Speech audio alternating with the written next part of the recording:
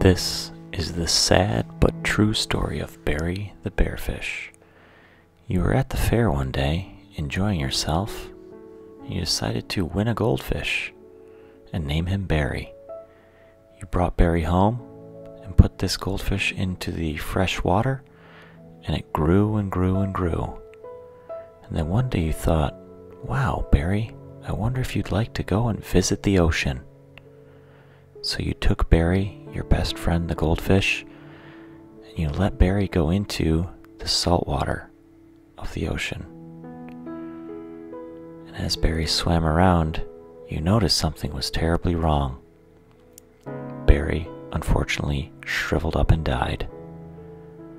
And while you were sitting there wondering what were you going to do, you noticed a clownfish swim up, a saltwater fish, and you picked it up and called it Gary, your new friend. You took Gary the saltwater clownfish home and let it swim in the local freshwater stream.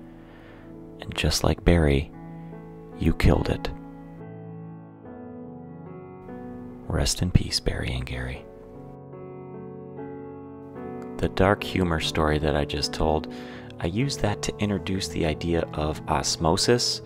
And if you place a cell in general into a watery environment, it will increase in size, versus placing that cell into a salty environment, it will decrease in size. I do have a lab that goes along with this that I'll link in the description below. And again, it's just a fun, dark humor way of introducing osmosis. I hope you enjoyed it.